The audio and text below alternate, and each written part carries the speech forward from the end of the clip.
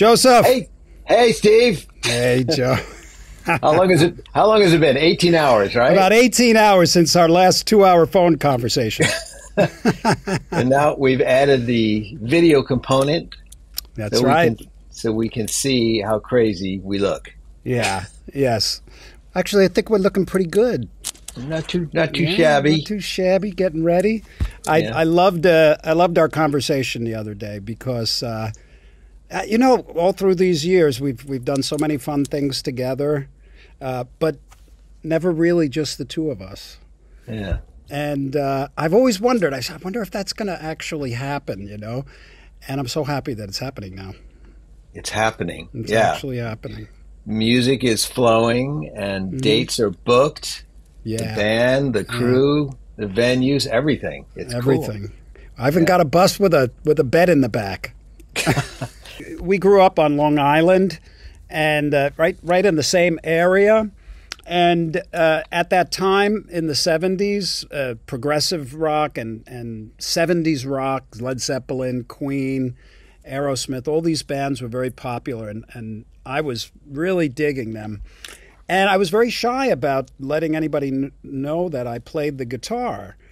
And my friend John Sergio gave me Joe's number. And I had heard of Joe as, one of the older cool guys. But I didn't really know how he played, or I was just very eager to learn something on the guitar because I didn't know anything about it. Every time I broke a string, I had to play with one less string, And I'll never forget the first time, I believe, as far as my memory serves me, the first time I met Joe, I went to his house and I knocked on the door and nobody answered. And then I knocked again, and all of a sudden the door opened really slowly, and I see these eyes peeking out. I don't know if you remember that. You're kind of pranking me a bit because I was scared to death, And but then he goes, come on in here. And we started. Actually, I think Frankie Munn was with me. Oh, really? Yeah, I think I don't know if he was during the first lessons or a little while after that. I remember. First thing I thought is, who is this little punk, and how does he know where I live?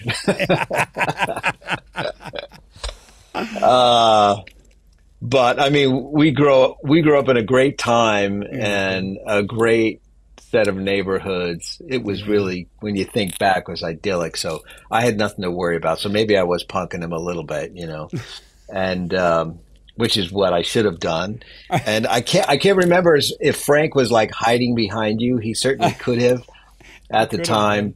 Yeah. But yeah, it very.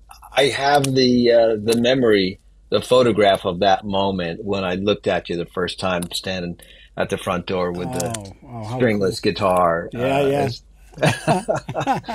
It was a Tesco Del Rey. You remember those? Like a Sears catalog special? Yeah. And it was red, and it had like 3 pickups and all these switches and a Bigsby. It was fantastic. Joe actually had a bit of a reputation in our school because he played and he hung out with the rough kids, and Calavagna and all those guys. Yeah. And he was older and he could play, so there was a respect and an excitement. And I didn't feel like I had anything to lose because I couldn't play at all. I mean, I really didn't expect that he would find me to be unteachable or not good enough because I was not. I was completely a beginner.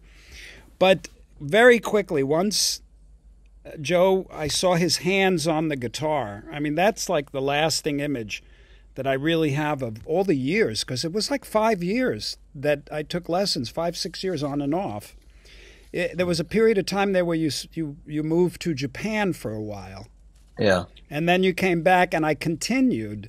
And then once you left for Berkeley, California, that was the end of our lessons. But there was some years. And I always say this, whenever I think of what I've taken away, I could go on and on, what I learned.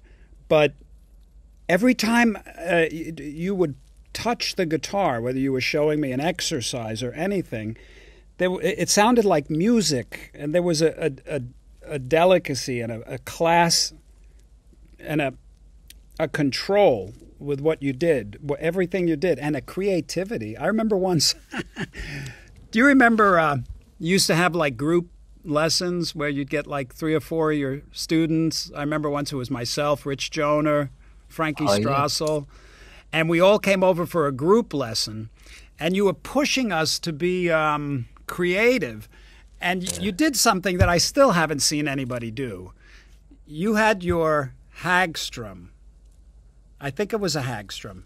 Yeah, Hagstrom 3. It had a whammy bar, right? Yeah. And you put the bar out like this, and you put the whammy bar up against your dresser. Yeah. And you would play and just go like this, and it would bend. And I'm like, fuck, man, that is so cool.